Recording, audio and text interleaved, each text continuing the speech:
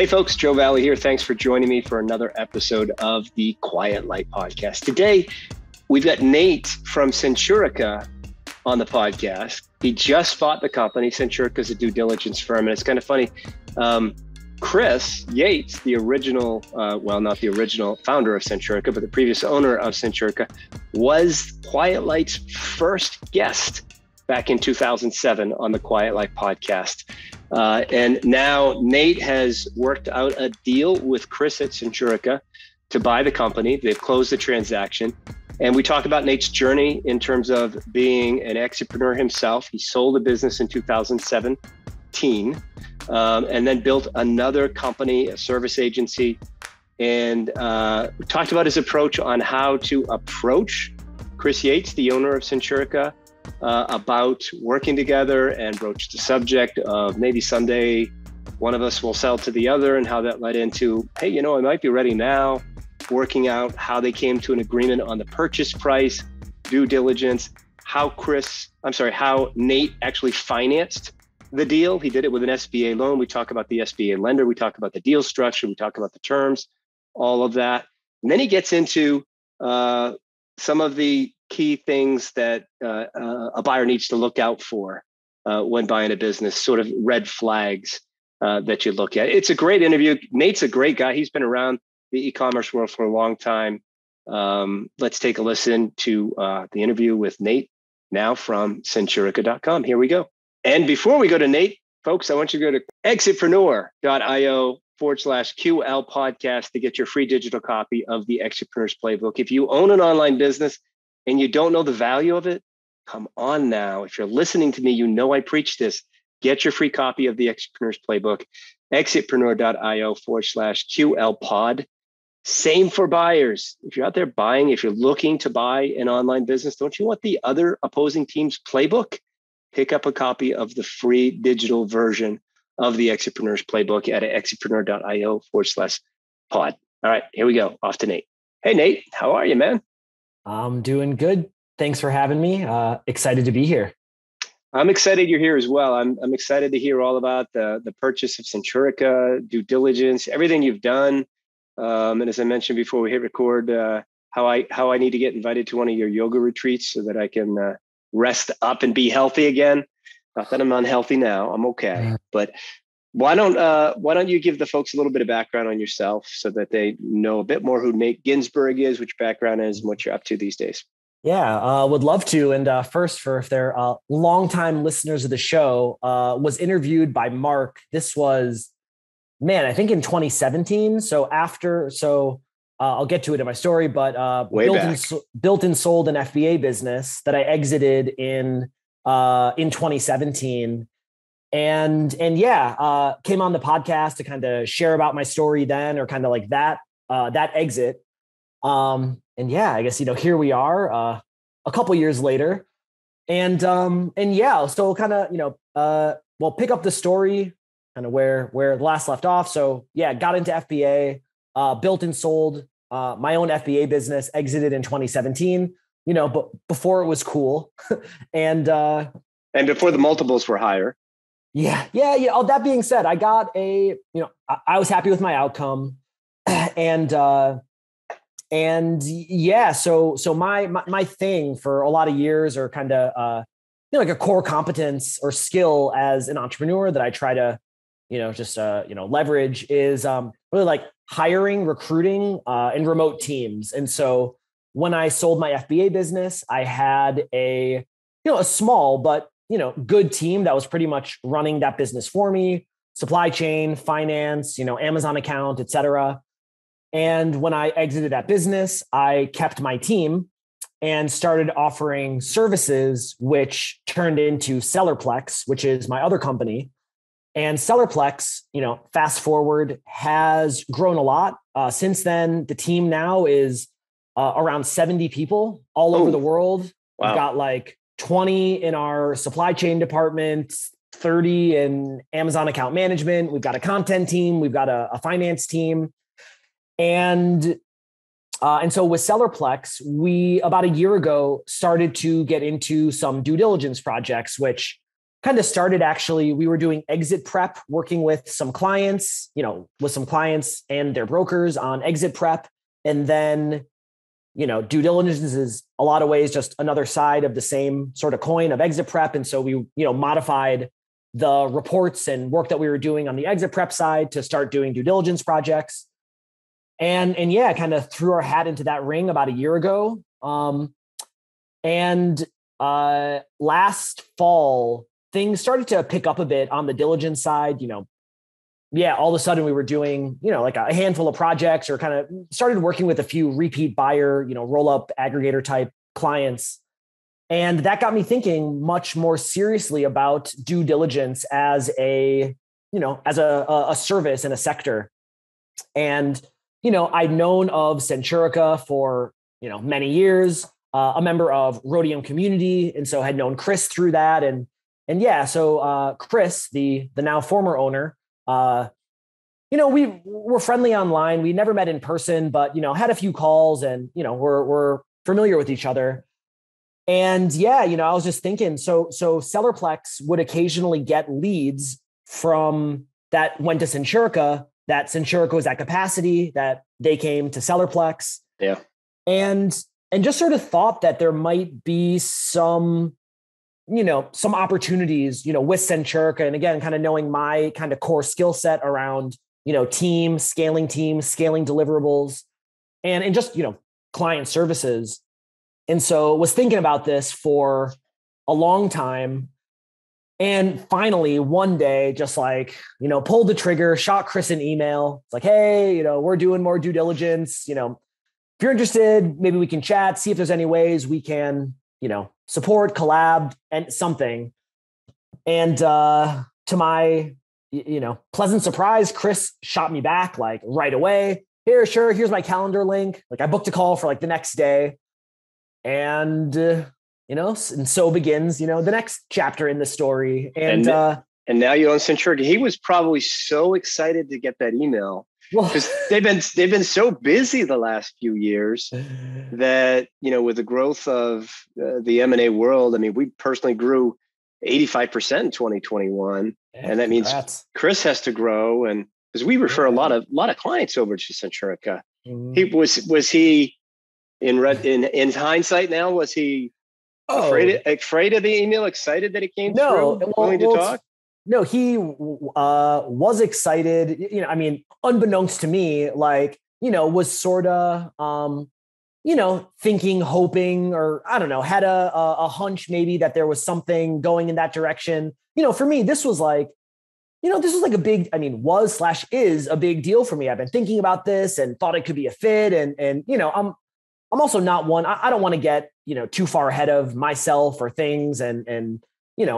So was trying to stay focused on where things were at, but was hopeful. And so actually a couple of weeks ago, met Chris in person for the first time. There was a Rhodium retreat in San Antonio that I kind of went down to hang for a day and hung out with Chuck of Quiet Light and more of that community. And Chris and I got to share the story to his Rhodium community. And it was, cool kind of getting to both sides. Because we've had a lot of communication the last 6 months, but, long answer to yes. It turns out Chris was, excited to get that email and kind of had an idea where it, might be going. And anyway, so on the call, we're talking. It kind of starts off pretty, I don't know, like not that exciting. Oh, well, maybe if you have capacity or you're at capacity, you could refer us. Or if we get things, we don't have scope.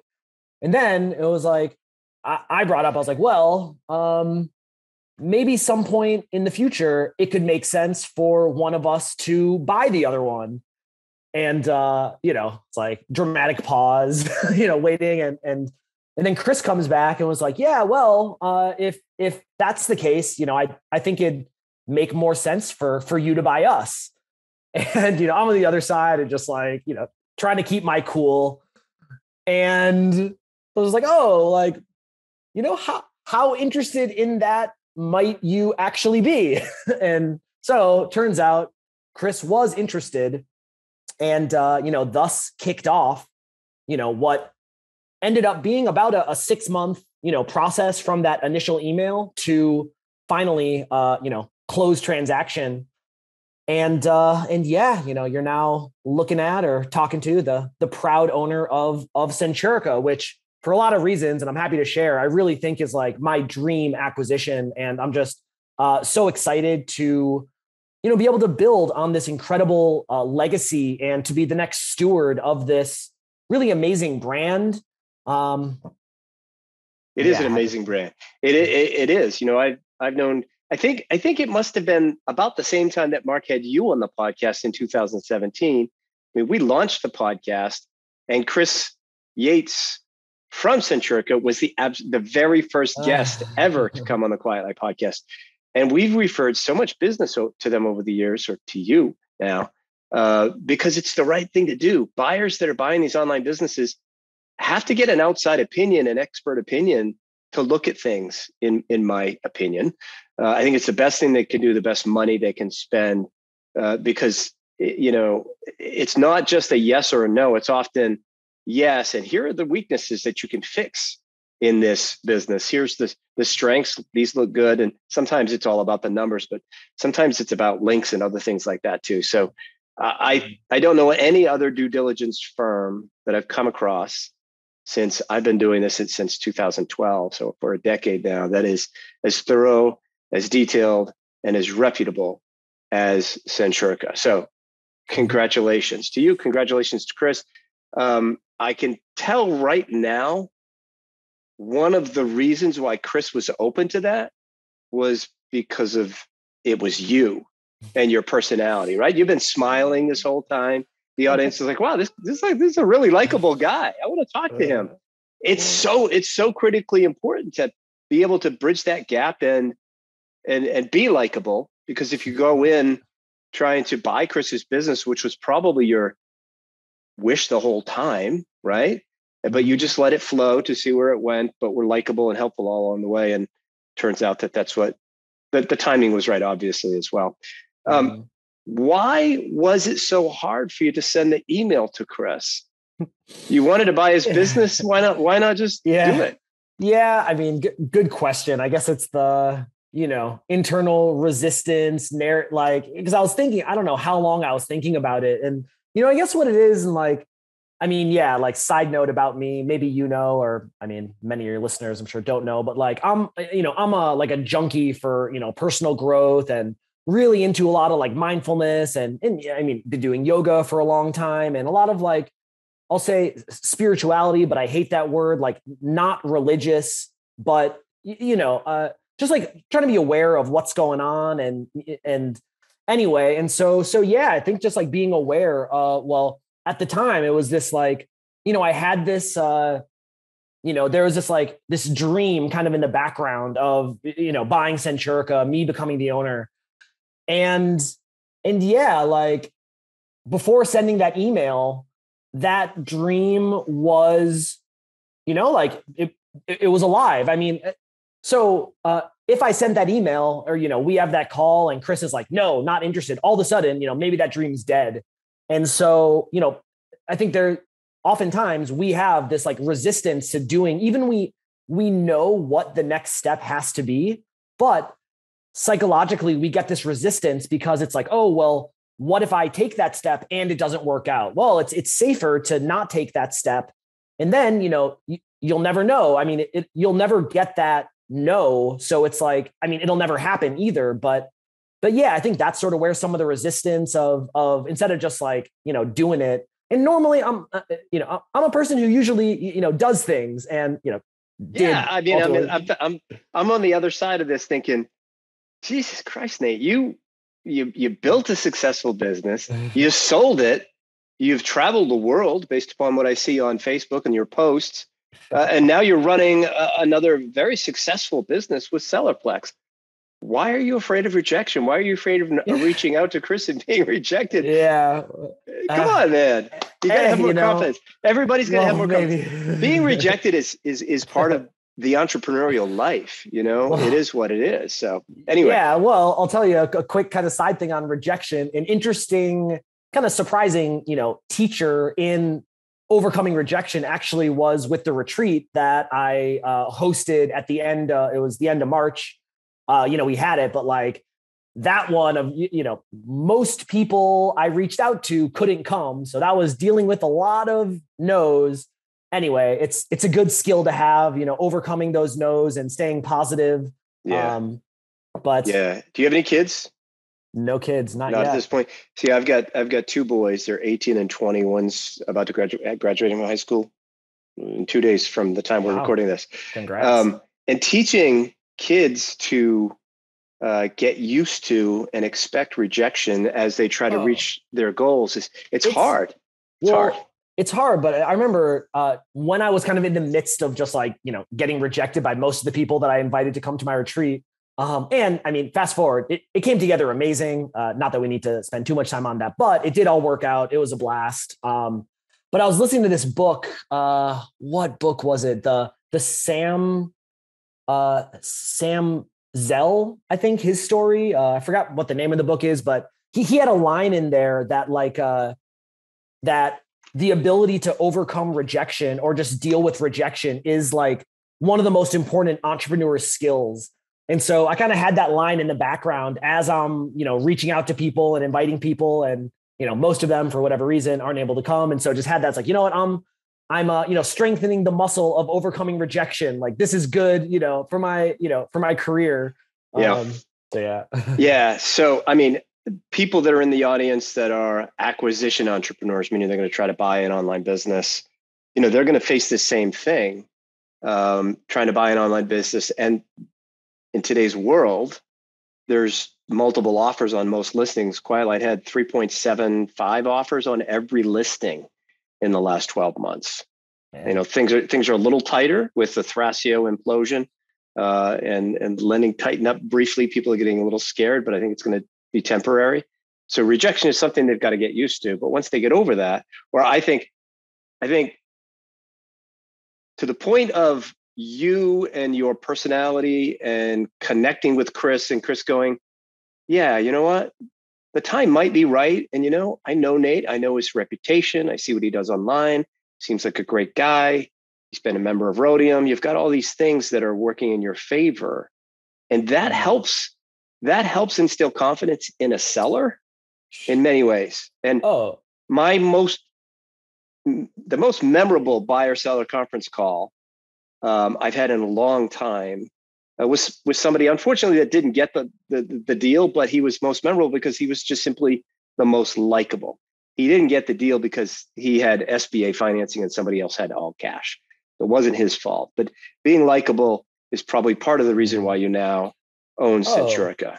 I mean, totally. Like, so Chris and I's just communication and relationship, throughout the process was, a critical piece that allowed everything to move forward. And I'll say that, I mean, things move forward, about as well as either of us, could have hoped. And yeah, a huge factor in that was because of, the communication between Chris and I, and I got to give Chris, so much credit for making this process just easier for us both. And, some things that we did, which Chris suggested was, we got on once we kind of got serious about, pursuing this, we were just getting on weekly calls just to check in, touch base, what's going on. And sometimes there wasn't a lot to report on. Hey, like waiting to hear this back from the bank or this or that. And yeah, other times we had to bang through our,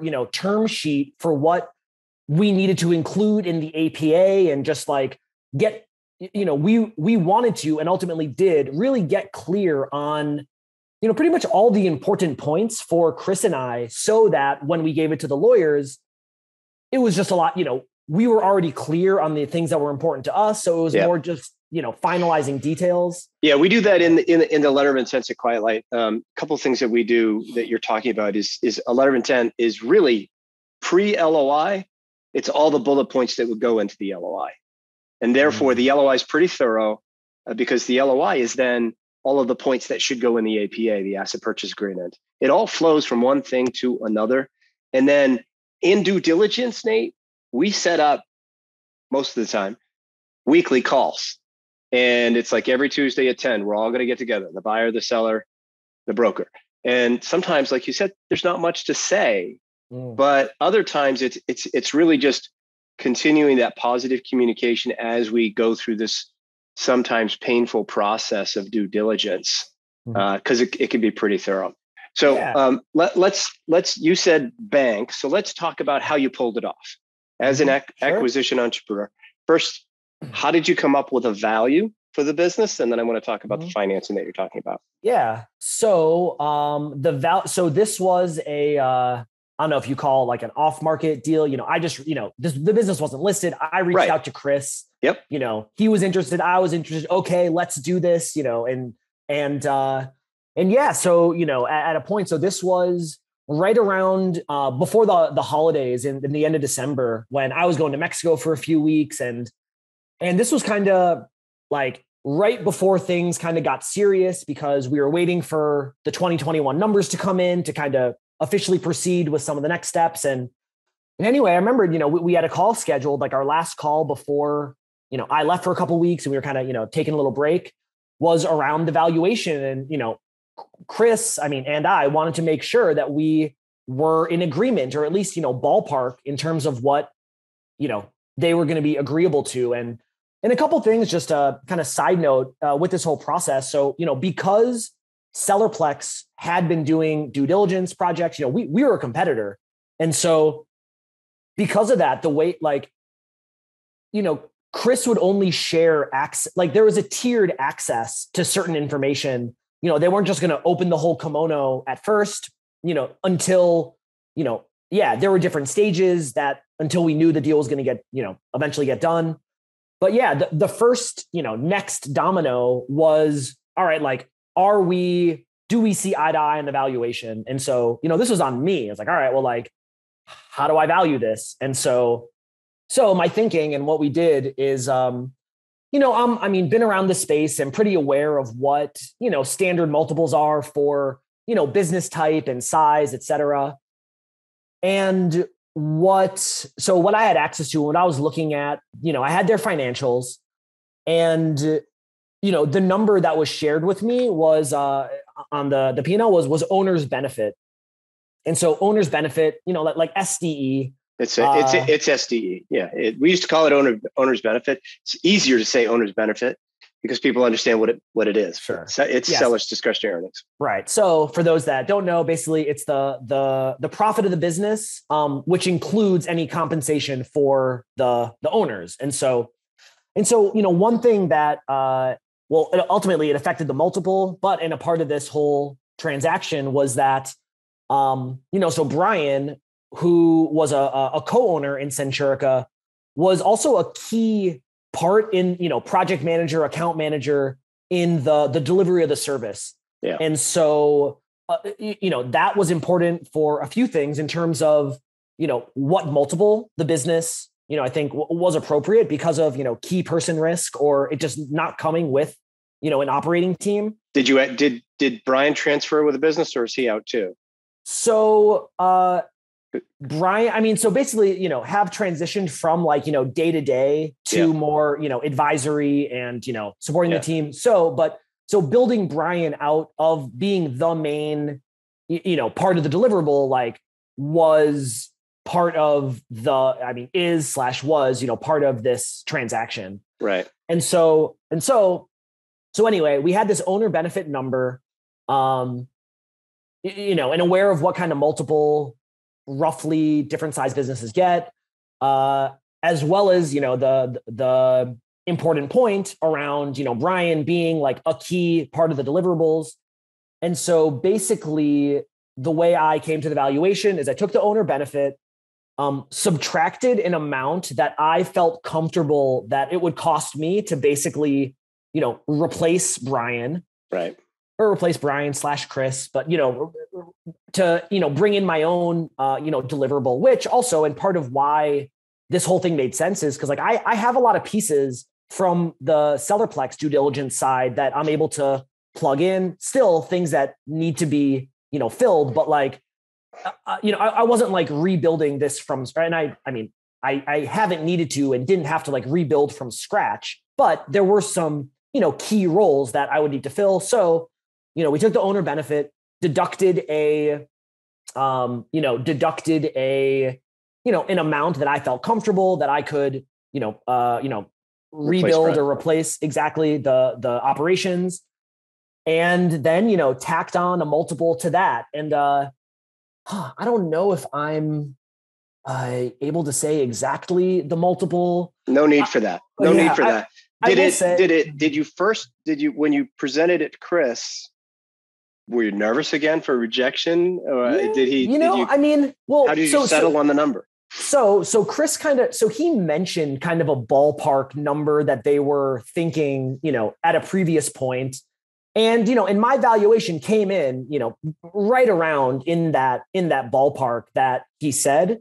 And so, really basically like they were agreeable. I came up with a number that, I won't disclose the exact multiple, but I'll say for a business of, that much, ultimately, the profit multiple, owner benefit minus, whatever the cost to replace, it was, if the business came with an operating team, the multiple would have been higher. And and it wasn't, I think it was a very fair, it was, what Chris and Brian said they wanted. Also, when I did my calculations, it was consistent. That's the definition of fair. Everybody was happy, right? That's the definition of fair. So, Centurica is, let's just talk about what Centurica does. Because I think everybody that's listening, whether you're a buyer or seller, needs to know. Buyers should be looking at the marketplace. Sellers need to understand that buyers are probably going to hire Centurica for due diligence after the fact, or at least I hope they are, which is a funny thing because we're representing the sell side, but I don't think I've ever had a deal fall apart in due diligence because of a report from Centurica. What buyers have determined is that you guys have pointed out some strengths and weaknesses of the business and places where there's growth opportunities because of some weaknesses that need to be plugged and fixed. So tell us what Centurica does. Yeah, my pleasure. So Centurica is the leading premier buy-side due diligence service provider. Some of this people might know, but what that means is when people are buying a business, usually after LOI, they will hire a due diligence firm such as Centurica to come in and really check the business to make sure that what they think they're buying, or what they are buying is what they think they're buying, which includes basically there's like three buckets of due diligence. We can say there's financial, there's operational, and there's commercial. So on the financial side, we're looking at, verifying the P&L. With Centurica, we actually rebuild the P&L from scratch. In e-commerce, there's, redoing the cost of goods, which often can be discrepancies. And, discrepancies aren't always malicious, and often they're not. It could be a lot of times is, if you're a seller, a lot of them aren't, accounting whizzes or background, and cost of goods is tricky. And so anyway, on the financial side, we look at and verify, what the numbers are in the business.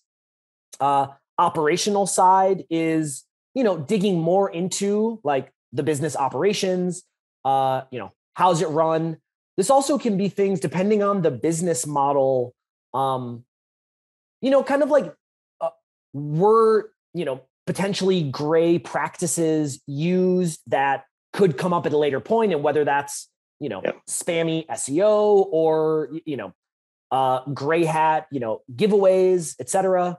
And then you've got the commercial side, which is more like market analysis as a whole and looking at like, product trends and market trends and, total addressable market and market share. And that's kind of like, more kind of like higher level, like on like the marketing or market analysis side. And so what makes Centurica different and what I'm really excited to build on is really the niche expertise and understanding of these online business assets. And so, Centurica comes from a history of, and I'm excited to build on, we are online business operators. We're native to the online business space. The majority of the types of, diligence reports that we do are going to be FBA/e-commerce, content sites, SaaS businesses.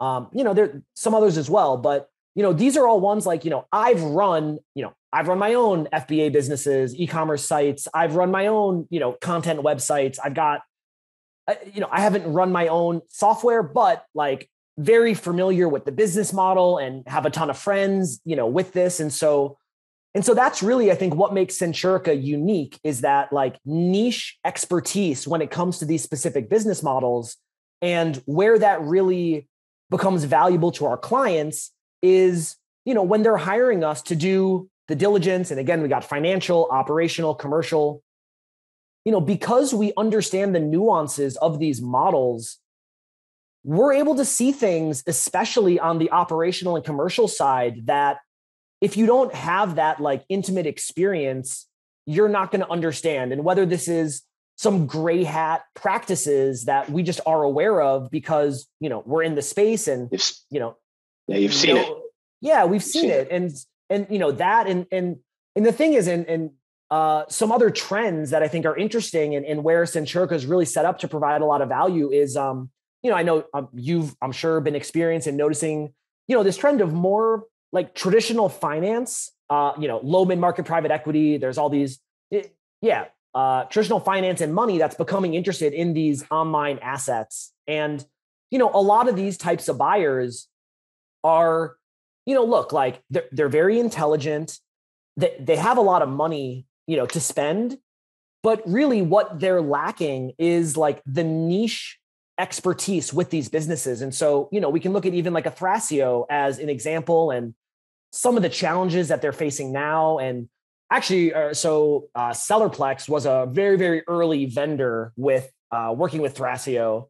And, that story is for another time, but like, we can tell they're very smart. They had a big, big plans, big ambitions, have a ton of capital, but, they didn't come from, they didn't have that like really intimate understanding of like these businesses and, Yeah, for the most part, I think people that, unless it's the second time they're jumping into the space because they sold something like you did, and then you jump back in, a lot of folks are coming from the outside world, so they need your expertise. But one of the most important things I think that, a third-party due diligence firm like yours provides is detached advice and decision-making and analysis. You're not emotionally tied to it. The seller might overlook things because they just want to get the deal done. They've worked so hard to get it to this point, and they just want to get it done. And you guys bring together, more math and logic to that approach. So good. I just wanted to touch quickly on what Centurica does in case the audience hasn't heard me talk about it 1,000 times over the last 5 years. Let's talk about how you pulled this off financially. You said banking and lenders. Did you end up going with an SBA loan? Yep, SBA. And, so kicked off the process with Steven Spears and e-commerce lending, who I'm sure is also a friend of the show and Quiet Light. And yeah, he's a good guy. So he likes whiskey, and he likes whiskey, folks. If y'all see him down in Florida, that's his drink of choice. All right. Well, I certainly, if I see him, would be happy to buy him a drink for the first step in facilitating the financing part. And so yeah. Well, kind of before that, candidly, the valuation that Chris and I kind of napkin math agreed on, I didn't have that available, at least like liquid available for sure. And so knew I would need to seek outside funding, and yeah, I'd been quite familiar with the SBA process. I had many friends that have successfully done SBA deals, and yeah, had a relationship with Steven. And so that was kind of option one to explore for financing. And, reached out to Steven, had a number of conversations.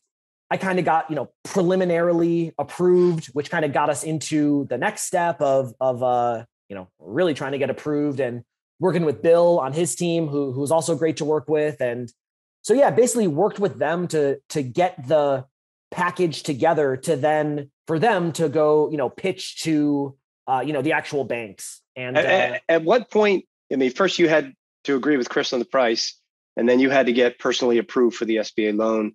But then at a certain level, Chris has got to share his tax returns with Stephen to make sure that the business qualifies as well. At what stage did you do that?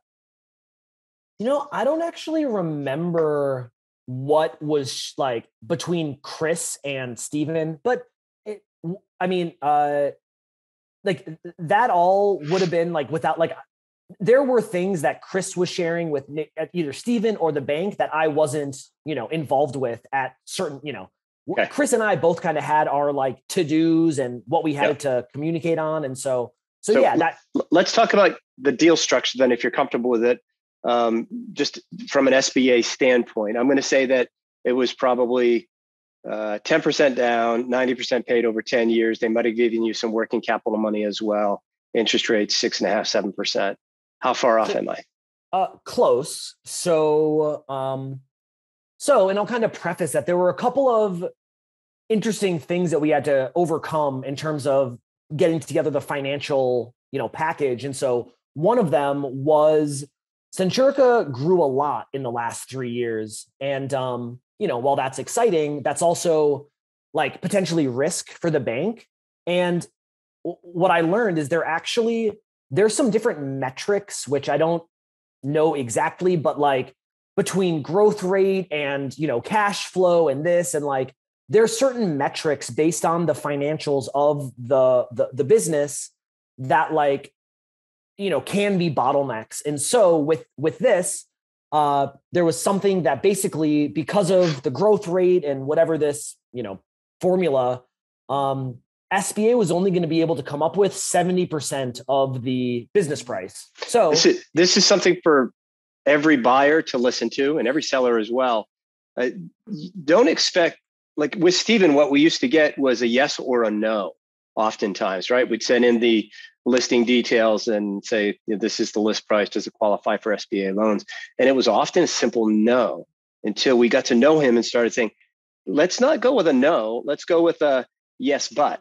Yes, but you need to come up with 30% down. Or yes, we've been in situations where it qualifies with 50% down. 50% down is better than 100% down. So buyers know that it's not just always a yes or no. You got to be flexible in some cases. Right. And this was somewhere that Chris really, amazingly kind of jumped into this process where, we kind of sent it over, and then the initial was like, oh, like, we could have some challenges based on, some of these things they were seeing. And then kind of, as this was like, I wasn't involved in this, discussion, but Chris jumped in with, Stephen or Bill, and was like, all right, like, what do we got to do? Da, da, da, da. And it turned out that, the like restriction was that SBA was only going to be able to come in for 70%, which meant that, for me, I was, I guess like the plan or what we discussed was coming in for 20.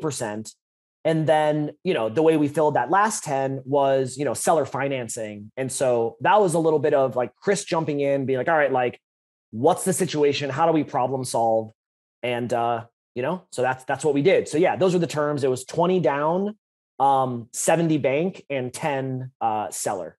Excellent. The term of the loan from the bank and the seller note are generally incredibly favorable. I'm sure on the 80%, it was probably 10 years, right? Mm-hmm. Yep. Yeah. 10 years. I think it's prime plus 275. Okay. So it fluctuates a little bit. And what were the terms on the seller note with Chris? What did the bank require? So they had some interesting, the whole thing with, the bank has a number of requirements for different things. And so a few on the seller note, I think it needs to match the same terms as the SBA loan. And so 10-year, same rate. Straight. So there was no standby or balloon payment option? It is. So there was 2 years, I guess, so there's 2 year. A 2 year standby. A 2 year standby, folks, means that Chris, the seller of the business, has to wait 2 years before that seller note kicks in.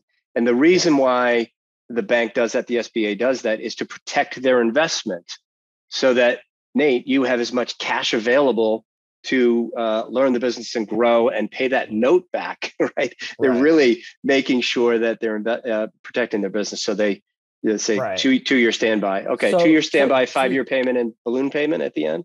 I'm not sure. It might be 10-year. I don't know. I'd have to. I've done a few of these. So what they probably did is they do a 10-year amortization. 2-year standby, and then they amortize that loan over 10 years. So the payment is lower, but then there's a balloon payment in 5 years. And in 5 years, you would go back to the SBA to get the balance to pay Chris off. Maybe that's not the case, but it's often the case of deals that I see with Stephen. Anyway, it's an amazing way to buy a business like this. So now that you have it, you know what your required revenue is and whatnot. How are you going to change it? You're not going to fix things that are not broken, I'm sure, but are you going to enhance the service? What are your plans for the business?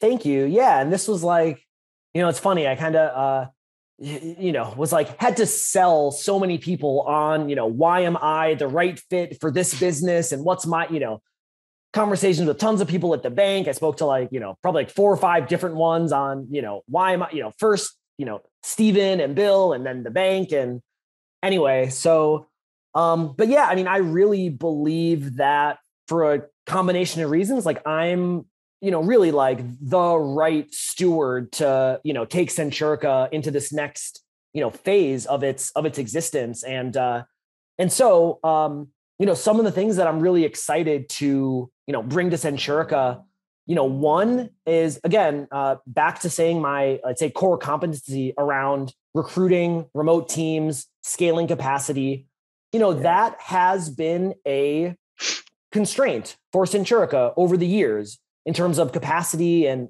having to turn down deals or not being able to turn things around as quickly because of capacity. And so that's one thing I'm excited to resolve.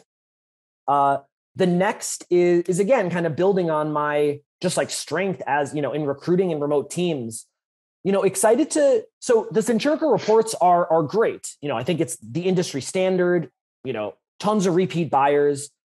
That being said, there's a lot of opportunity to, go deeper into certain areas and, and really like, by getting the right additional, analysts or, whatever type of business expertise on our side, that's going to allow us to, make the reports even more valuable and tailor even more towards whatever our clients need. And so, and as I've been stepping into Centurica, I've been becoming more aware of, things that like Centurica does really, really well and that I'm happy to, jump into and take over. And so, for example, Centurica's got a very, specced out kind of core delivery, and that it's really been, like that's kind of been the main delivery. There's a certain scope for it. And look, people are happy,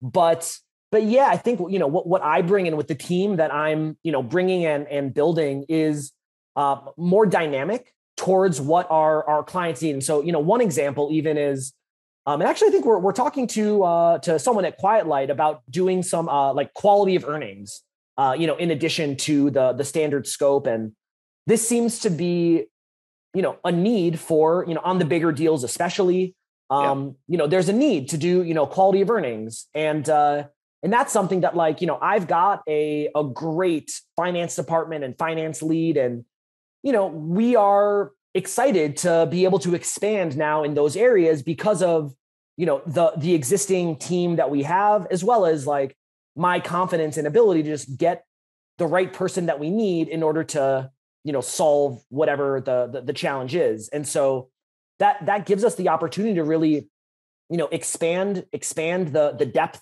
Well, go deeper into certain areas of the reports, expand into new areas, whether it's, quality of earnings, more like in-depth, like commercial diligence analysis for, whatever business model.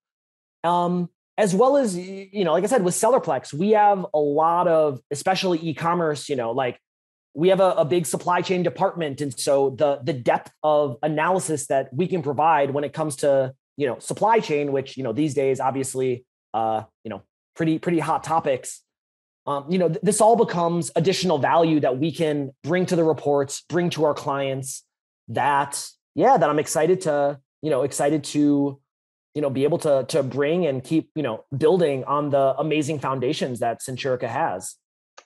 Man, you stepped into what I think is, the gold standard when it comes to due diligence in the online space. And I have no doubt that you're going to take it to the next level. There's a great team there. Brian's been great. Tried to connect with him a couple of years ago. We were going to have lunch in the area as he was going up to the mountains. And then I think the pandemic hit, so we couldn't pull it off. And I see Chris occasionally at Rhodium Weekend. For folks that are not familiar with Rhodium Weekend, just go to rhodiumweekend.com. It's an amazing group of entrepreneurs that are not just physical product e-commerce or Amazon business owners. There's a lot of content, a lot of service, a lot of SaaS in that group. And people like Chuck Mullins, who's on the Quiet Light team, that's been an entrepreneur since he was in college, and Chuck's in his 40s now. And in college, he made more money as a student than most people make in 10 years. So really, really sharp people over at Centurica. I mean, at Rhodium Weekend, and of course at Centurica as well. All right. So now that you're a due diligence expert, I knew you were before with SellerPlex. We were starting to get word of what you were doing there. What are sort of the top things that a buyer should keep an eye out? What are the red flags when they're just looking at listings to start with, whether it's a Quiet Light listing, FE International, website closers, or direct with an entrepreneur that's selling directly to a buyer? What are the red flags that you would say? Always keep an eye out for this. Yeah, I mean, well, I'd say like the biggest red flag, I'd say, which is the easiest, yes, no, in terms of making a decision is going to be around the financials. And this one is a little bit, and one, because I know like Quiet Light, for example, you guys work with the sellers to, help them make sure that like the financials aren't bogus, at least.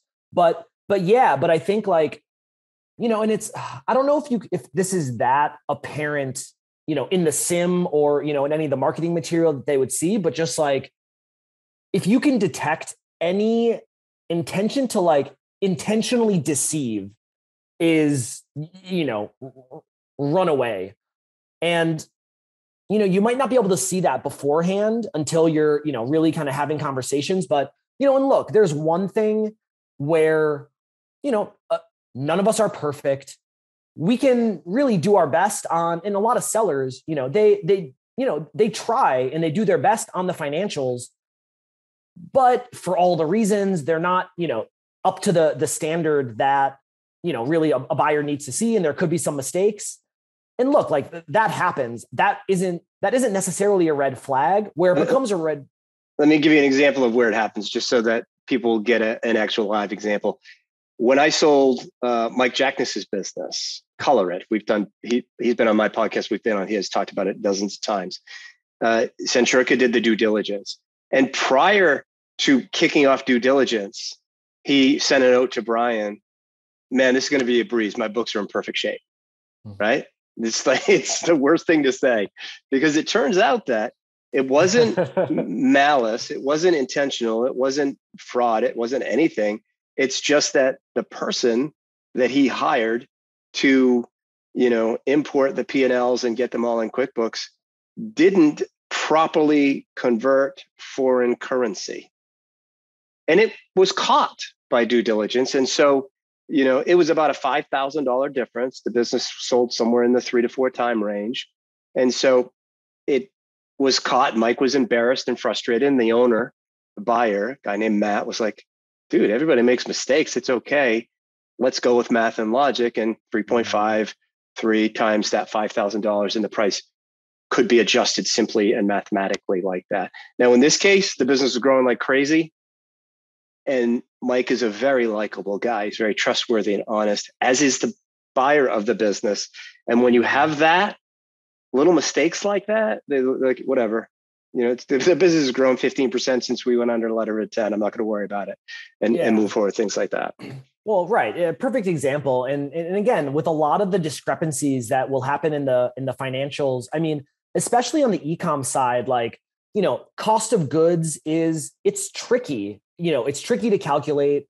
Our team has like very intimate experience with cost of goods and supply chain and how all the pieces fit together. So, we can we're confident that we know how to put that together. But yeah, a lot of accountants and bookkeepers don't. And so it's not, again, it's like not malice, but yeah. There's a lot of moving. I mean, you've got duty, you've got freight, you've got COGS that change from exactly quarter to quarter, things of that nature. One of the, that's something that is hard to discover and find. I mean, I guess when you're looking at a P&L, folks, all you've got to do is take the COGS by month divided by the revenue by month. And if it's going up and down like crazy, they've done it on a cash basis instead of accrual.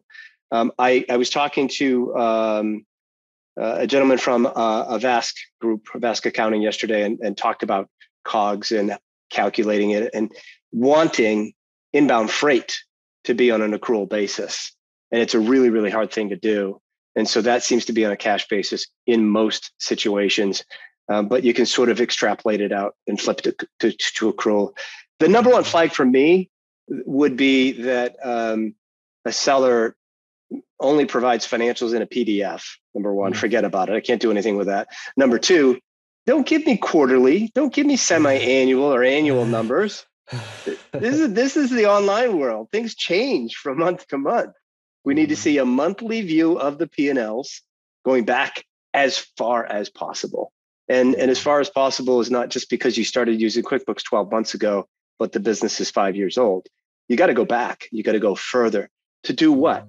To instill confidence in the buyer. First of all, they've got to believe in you and the seller and trust in the numbers that you're putting together. So I love the fact that you said the numbers first, because this is the first thing that people look at. They look at the multiple, which is numbers, right? It's a multiple of owner's benefit or discretionary earnings.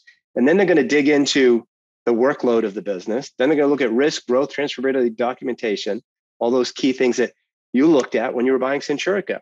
What's the risk? Man, this thing's grown crazy over the last 3 years. Is this going to continue? I'm paying for that, but it's going to go down. Transferability, Brian Denier, right? Is that how you pronounce his last name? Key player in the business. How do you handle that? You work through that.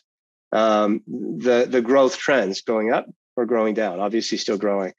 And you, with your experience and your relationships with lots of different buyers and sellers and aggregators and private equity firms and companies like Quiet Light, you're going to be able to grow it. I have no doubt. But all of those things come into play. None of them are red flags except the financials. That's really obvious.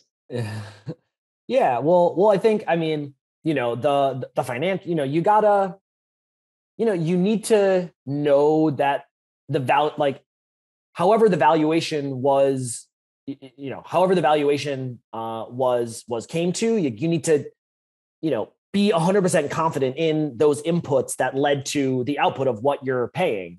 And so yeah, that's why, I mean, I think is a red flag. If it's not, well, you need them. And just like, other things is, and this is where it gets, a little more like later in the process, but just, being aware of some different tactics that the business, has used or does use. And look, I'm not saying that necessarily is a red flag. Maybe you're comfortable with that. And, there's a lot of tactics that a lot of people use for a lot of businesses that, might be gray, but are also fairly common. And look, like, it's, as a due diligence provider, it's not our position to say, like, don't do, this is, bad, you shouldn't do the deal.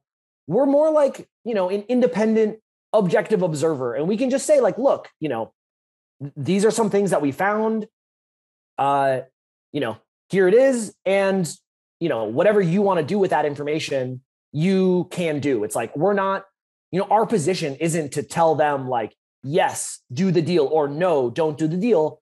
Our job is just to, dig into all the areas that we discuss, and report the findings so that the buyer can make the, an educated decision. Exactly. So it's fun thing. We do the same thing, Nate, but we're on the sell side. We don't sell anything to anyone. We present facts about the business and let the investor make the decision. And then you present facts about the business in due diligence and let them, decide whether they've made a good decision and want to move forward, or a bad one and are going to pull the plug. Yeah. And something else on that of where, I know that it's kind of potentially a fine line, or something that with Centurica, we certainly don't want to our place in the ecosystem.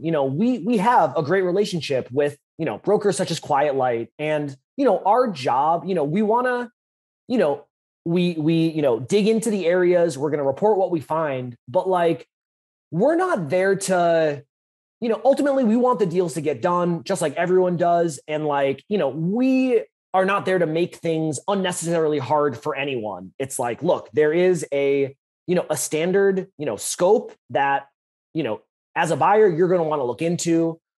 And then, it's your decision. It's not our place to come in and getting into retrading things or this or that. I mean, if the buyer wants to do that, the buyer and the seller should do that, or the advisor in between. Yeah. No. Right. But that is something that, I'm aware of, some, it's, some due diligence, providers, it's easy to sort of cross some lines potentially when you're in that spot. And that's something that, really try to stay as objective, look, this is what we found. I think you stay out of it. I think what you're talking about is exactly right. Present the facts and let them make their decision. Just like I don't ever want to see a CPA doing due diligence on an e-commerce business that somebody's buying. It's a terrible idea. They don't know anything about online businesses. They're just maybe going to understand the numbers, but probably not even then. I think you guys are so well suited for this. And I'm excited that you're at the helm. I think Chris and Brian did an amazing job with it, did a great job building the brand and reputation of it. And it's great to see it go into the next good hands to take it to the next level. Chris and Brian took it as far as they wanted to, as far as they could. And now you're excited, fresh idea, fresh blood, fresh additional services. So I'm real happy for you. I'm real excited about it. We're running out of time here a little bit, Nate. How do people find you? How do they find Centurica? How do you spell it? Where should they go? All that stuff. So anyone interested in, any of our services, so Centurica.com, Centurica.com. Feel free to, if you want to reach out to me, Nate at Centurica or at Nate Ginsburg, all the social. And really we want, I'm a big believer that we are here to be of service. Creating value for others is how we receive value for ourselves. And so, I want to be, and the Centurica team, first and foremost, we want to be of service. We want to be helpful. And if there's things that you think we can help with, please reach out. You can contact us, on the website, send me an email. And now that I've taken over the business, I'm just excited to connect even more with everyone, in the ecosystem. And so, if that's you and you're interested in connecting, please reach out, and excited to, be in this space for, the long term to come, and, keep growing alongside awesome other companies such as Quiet Light. So, Joe, thanks for having me on. Super fun to chat. And, guess we'll have to link up in person here. Yep. Hopefully sooner rather than later. Yep. My pleasure. I'm excited for you. Congratulations. It's a great success story. And I like it so much because you're going to help so many people, right? You're not just selling more socks. You're going to be helping entrepreneurs exit businesses, protect their businesses when they're buying, and it's all about their families as well. So congratulations, Nate. Thanks for coming on the podcast. We'll catch up with you soon. Okay. Thanks for having me. Sounds good.